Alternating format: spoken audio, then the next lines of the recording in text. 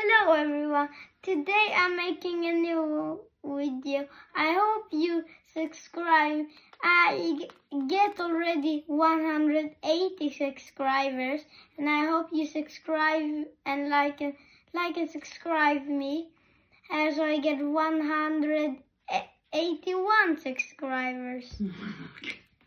So thank you for watching this video and now you will hear in a story. Okay, the story of Treetops Twins Wilderness Adventure. So here, the Treetop Twins Wilderness Adventure. The sun beat down on the dazzling savanna and the grasses hummed with busy insects. The Treetop family have taken their time machine and traveled back in time to the 18th century to the grassland of South Africa. One bright blue day, the big twins Alfie and Asha were looking after the little twins Tulip and Ted. Their parents, Professor Pablo and Professor Penelope, were taking a nap. When the professor woke up, the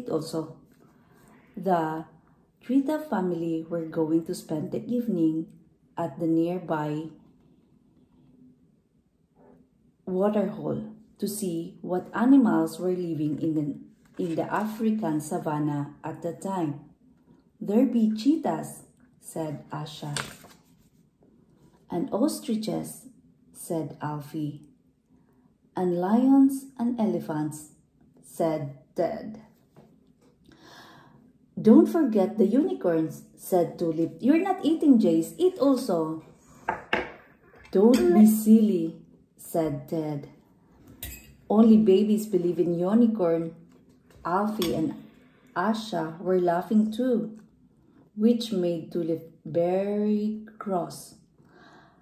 "I show them what I'm not a baby," said Tulip to herself.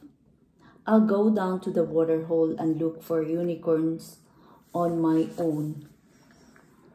So when the others weren't looking, Tulip decided to walk to the waterhole by herself. She found a hill to hide behind and ducked down out of sight. From the hiding place, she spotted an ostrich and a wild beast and a herd of creatures she had never seen before. Tulip couldn't see them properly because there were some trees in the way.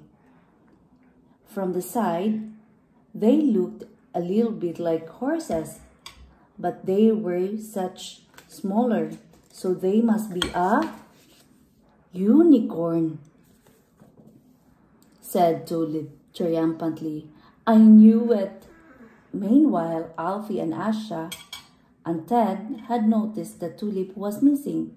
They woke up Professor Pablo and Professor Penelope, and they are all hurried to the water hole. They crept up very quietly so as not to disturb the other animals, and peered over Tulip's shoulder. "I'm sorry I called you a baby," whispered Ted. "I am sorry I ran off without telling you where I'm going," whispered Tulip. "But look, I did found some unicorn." Just then one of the strange creatures turned towards them, and it did not have a horn. "Oh," said Tulip, feeling very disappointed. "It isn't a unicorn after all, but did have something else interesting. It had stripes, but not all over it, just on the front half." "It's a quagga," said Professor Penelope. It's about the size of the zebra, but with stripe only the front half of the body. Why is it called quagga? Asked Tulip.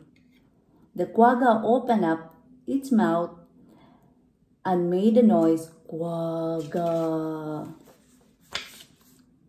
That must be why, grinned Ted.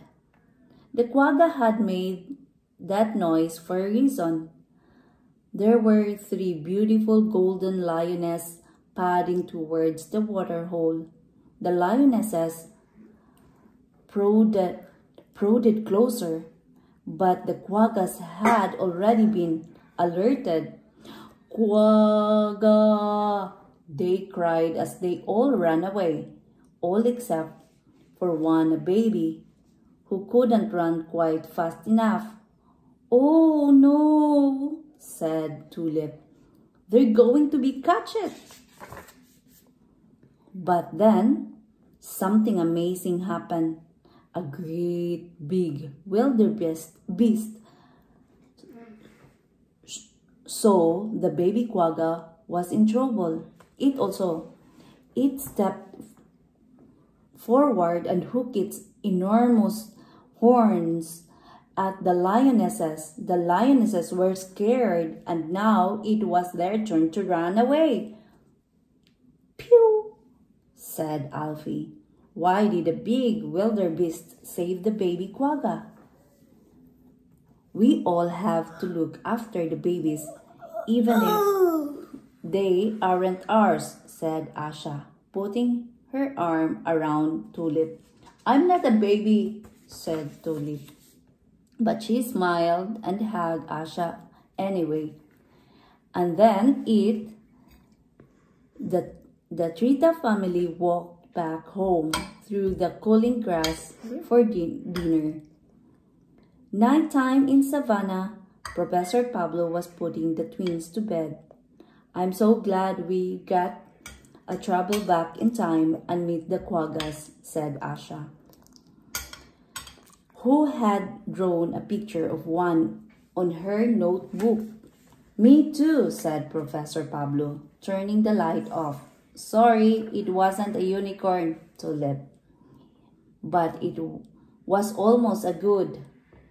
I wonder what year and what place we'd have to be traveled to see a unicorn, said Tulip to herself. One day, I'll find a unicorn. Just wait and see. Snip, snap, snoot, so gonna salute. And can you say the name? The name of what?